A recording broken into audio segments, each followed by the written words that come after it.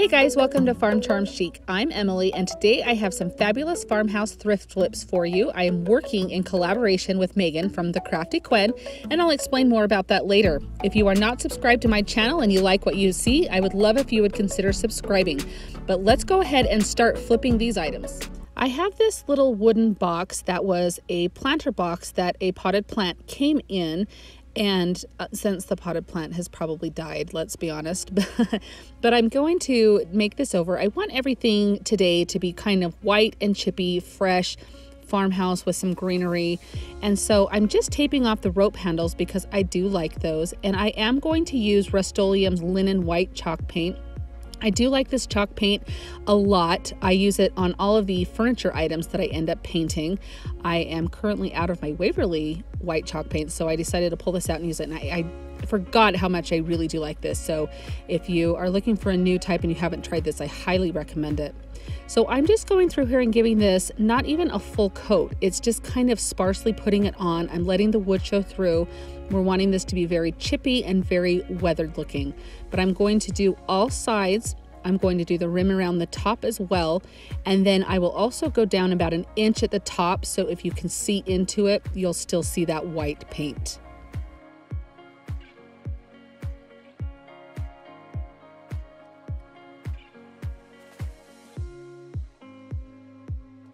So for the technique I'm going to use here, I actually picked this up from Rhonda over at the Distressed Princess, and I've never done this before, and I was so amazed at how well this worked out. So I'm going to print on tissue paper. So I just cut tissue paper small enough to tape on a regular size piece of printer paper. You actually want it taped like this, very well around all of the edges. I will leave a link to this graphic down in my description box. It just came from the Graphic Fairy. But you just print as normal. You just feed the paper through just as normal so it prints on the side that your tissue paper is on. And I did want to just show you that the painter's tape does peel right off the tissue paper without ripping it very easily. And you can see that it's just, I mean, it looks great printed on this tissue paper. I decided to rip around the print, so that way when I put it on, I felt like maybe it would blend in a little bit more with the wood. So I'm not sure if cutting it would give it the same effect, so you could try either way, but I did just go through and delicately ripped around the graphic here, and I just put my finger there to stop it from tearing up in certain places.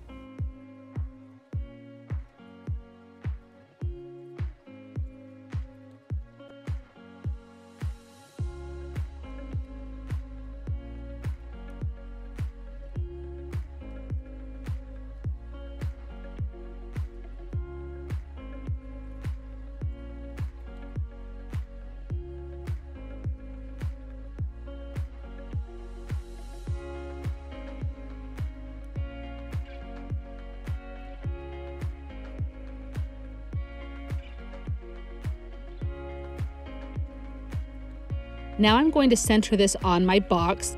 And what I do first is I lay down some Mod Podge. And of course with Mod Podge, you go to pour just a little bit and like a ton comes out, right? So I just spread this all over the whole box, and I am using the matte Mod Podge. And I center this, I eyeball it. You can be as exact as you want on this. And I just lightly press it down with my finger to make sure that it is kind of down. There's no air bubbles, kind of rub those out, but I'm being very delicate to not rip the tissue paper. And then I take my Mod Podge roller that I recently got and I roll over the top of this. And guys, this totally made the difference. It looks like this is completely just printed onto the box. And I do roll over it really well a few times to make sure that is down. And then with the leftover Mod Podge on my sponge, I just go around and get the edges to make sure that it stays down. But look at how amazing this looks. I think that you can't even tell that it's printed on any type of paper and put on there. It looks so good. And if you don't have a Cricut, this is a great alternative. I will leave the link to the graphic down in my description box. I have a series of frames that I have picked up through thrift stores, flea markets, garage sales over the years, and so I'm taking 3 of them to do this project with.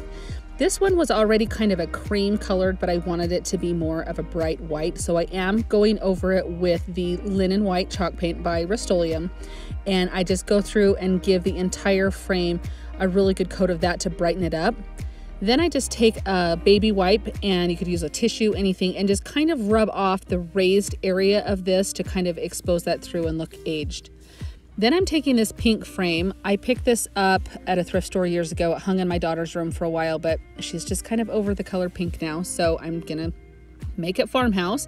So I just give this a really good, it takes a couple coats to cover that pink. That pink was really dark and really bright. So I just go through and cover all of this with the Waverly, this is not Waverly, it's Rust-Oleum Linen White.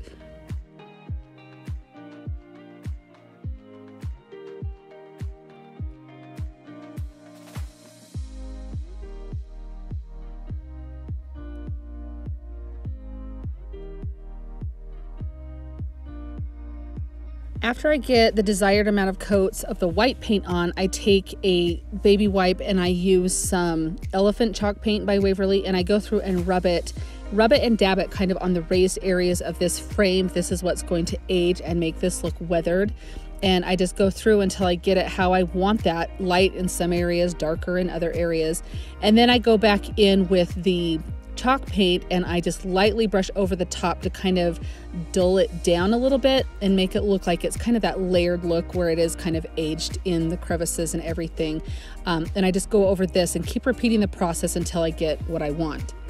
With this last frame, this frame is huge, guys. I don't know if you can fully get how big this is, but I had to zoom way out. But it is cracked in areas. The print is very faded and damaged. And so this is a very nice painting. As I was tearing this apart, this is so sturdy, but I had to rip everything out so I could get the print out of the middle. So I just kind of went to town and ripped the back completely off. And then I pried open the little prongs here so I could get the print out.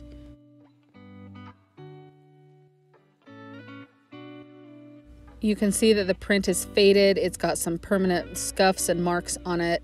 It's just not my style, so I decided that I'm going to try something else with it. So I do go over this frame. This also took several coats to get it to the desired white color that I wanted, but I just used the chalk paint. And then to age this one, I go through with my emery board and I sand all over, kind of on the raised edges, and then I will kind of go in on the flat parts and I will really kind of scuff it up a little bit. I really wanted this to look very, very chippy. I'm going for just that really chippy white look with all of my projects today.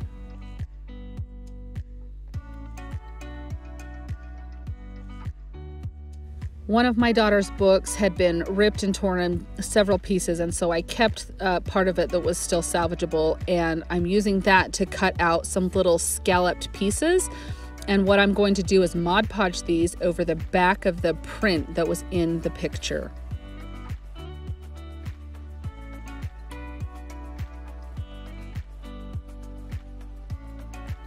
So I start by just putting a line of Mod Podge down and kind of spreading that out.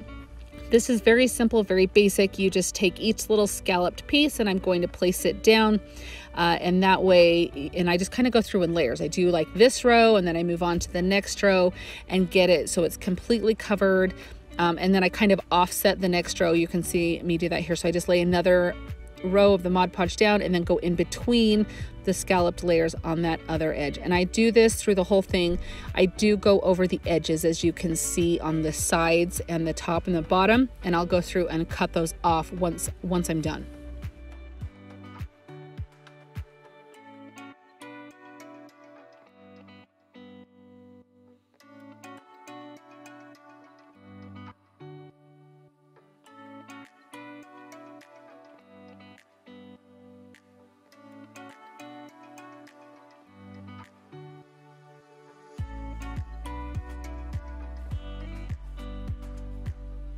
And then after I get this all trimmed up, I do just slide it back into the frame and get it all pressed down in there. And you can kind of see what it looks like there. It just adds a little bit of texture element to it. I am so excited to put these frames in my house. I think they look so great. They're so farmhouse. I think that the chippiness on them is perfect. The aging and the weathering. I really do like how the pages that I cut, the scalloped edges out, look in the back of that big frame. It was rather empty to not have anything in there, and I feel like that was the perfect thing to add in there to keep it kind of that really simple, clean white look. So let me know if you guys have ever done anything with old frames like this down in the comments. I would love to know what you guys have done with them. Today I'm working with the wonderful Megan over at the Crafty Quinn. She is so talented. We are doing Farmhouse Thrift Flips today. Go check out her YouTube channel. I will have a link down in my description box directly to her channel. But look at some of the fun farmhouse things that she creates. She is so talented. I have absolutely loved working with her on this. If you are not subscribed to her or you have never watched her videos, you definitely want to go check her out. Let her know that Emily from Farm Charm Chic sent you over there. This is a really fun, simple one. I picked this little orb up at the Vintage Market Days that I went to a couple of months ago, and I wasn't too excited about the color of it. I bought it with the anticipation that I would be painting it, and I thought this was the perfect collaboration to do it in. So I'm just using my chalk spray paint there, and I just go all over. Since it is open and it is that sphere shape, you do want to go in, make sure you get all of the edges, kind of wait for it to dry and then turn it and spin it and make sure that you cover up all of the colors.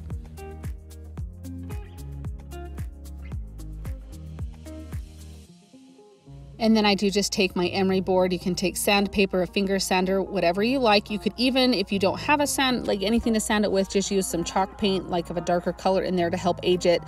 The sanding on this actually worked really well. You did not get a lot of that turquoise color coming through. It actually sanded all the way down to get like the original color of the metal orb. And so I really like how it turned out. I did take this plant from IKEA and took a couple sprigs off of that. I thought it would be fun to kind of see what it looked like, to put a little bit of greenery on the inside, since I am trying to go for that really white and really green look. You would not have to do this, but I thought it kind of was fun, and I actually like how it ended up looking with everything together. This is just one of those perfect little items to have to kind of stick in a little pocket that needs a little something extra or on a tiered tray. I really love how this turned out, and it was super simple and super quick.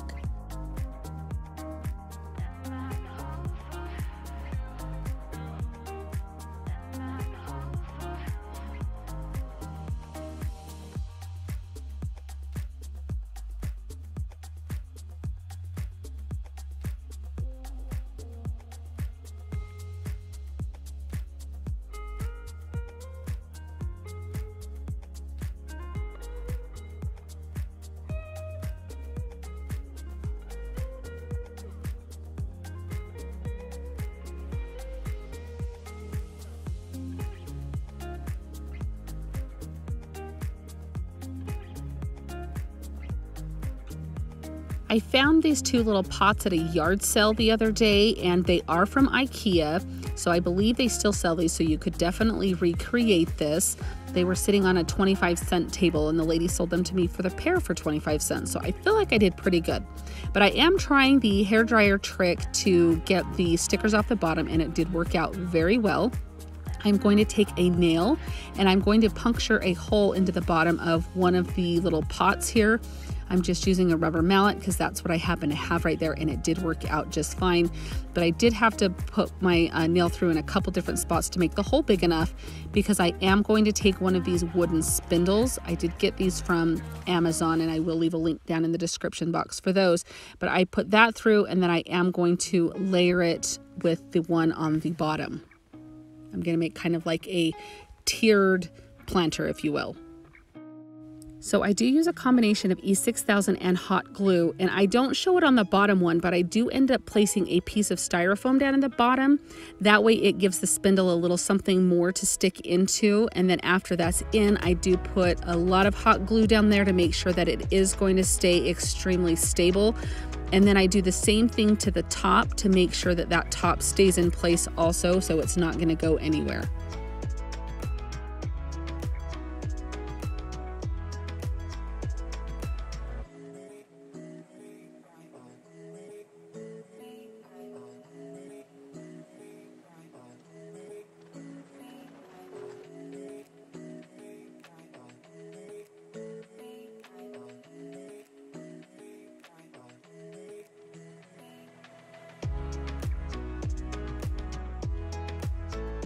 So at the same yard sale, they also had this plant, which is from IKEA. So maybe IKEA is not their style. I don't know. I absolutely love these plants. And I think it was $2 that I paid for this. And it actually came in a different pot too that I got with it. So I feel like I really did okay. But anyway, I use these plants in so many different things. So I'm just taking a few sprigs off of this, and I'm just going to place it in all along the bottom of this little tiered planter. And then I'm going to do the same thing with the top and place them in there.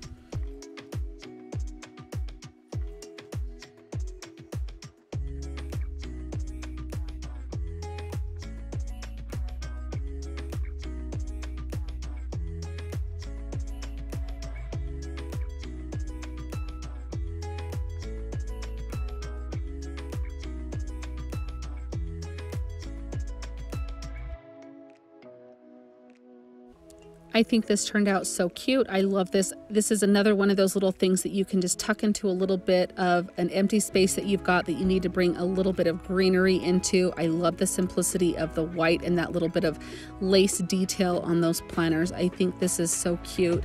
Is IKEA somewhere that you guys like to shop for decorations? I absolutely love it. I got this wrought iron piece at a moving sale that I stopped at, and I think it is really pretty the way that it is, but I did want to kind of go with that white chippy look. It is very long. You could hang it long ways, or you like horizontal or vertically. I do end up doing mine vertically. No, I don't. I end up doing horizontally. I don't know what I'm talking about. So anyway, I go ahead and clean this really good. It was extremely dusty. I probably could have even taken it outside and squirted it off like with a pressure washer or something to help get it off, but it took me a little while. But I do go use my chalk spray paint, and I do spray paint this all over. I make sure that I get the front really good, and then I kind of go from a side angle on each side, and then I do end up turning it over, doing the same thing on the back, and then I even stand it up. I don't think I show it, but I did stand it up to make sure that from all angles, all of that black was completely covered and all you could see was just the white spray paint.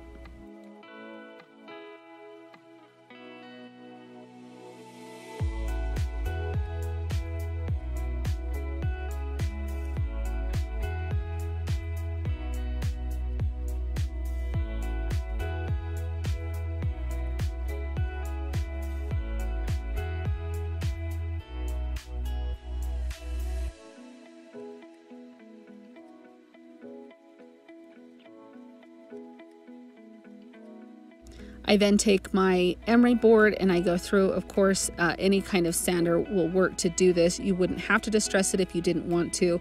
I feel that that really does kind of add a different dimension to it, some texture. I really like the way that it kind of looks all scuffed up and aged. But I do go through the whole thing. You can take as much or little time doing this. It actually sanded really easily along the edges, and I'm really, really pleased with how it turned out.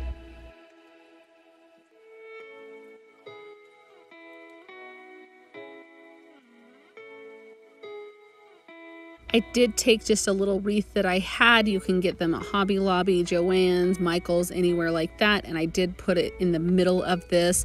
I probably will hang this on my wall. I just hung it from a wreath hanger right now, but you can see up close all of that detail from the sanding, how good it looks. I think it looks so great. There are so many different things. Like I said, you could hang it vertically also if you wanted. You would not have to add the wreath onto it. If you hung it vertically, you could add multiple wreaths to it. But I really do absolutely love how this turned out. If you enjoyed the video that you just saw, here's another one that you might enjoy. And as always, remember to like and subscribe. Thanks so much for watching and have an amazing day.